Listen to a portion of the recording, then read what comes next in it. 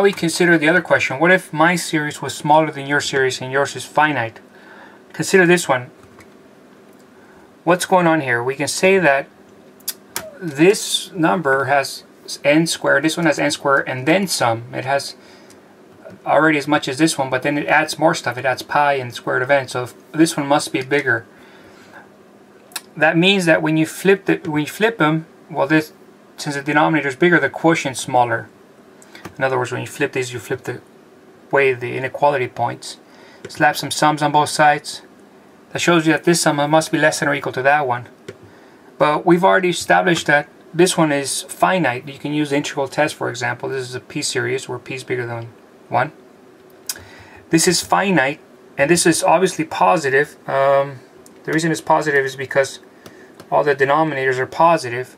This traps this one into something that's less than or equal to something finite and bigger than 0. And of course all these are positive, so the sequence of partial sums is monotone and bounded above. That forces it to converge. And so we say that was a famous theorem. If a sequence is bounded and monotone, monotone increasing and bounded above forces it to converge. Therefore this one less than or equal to some finite number, and it's positive, and then we're done. We say that this one converges by direct comparison test. That's it. These are super easy. You just have to compare them with something that you know, and then you'd be happy just determining whether it converges or diverges.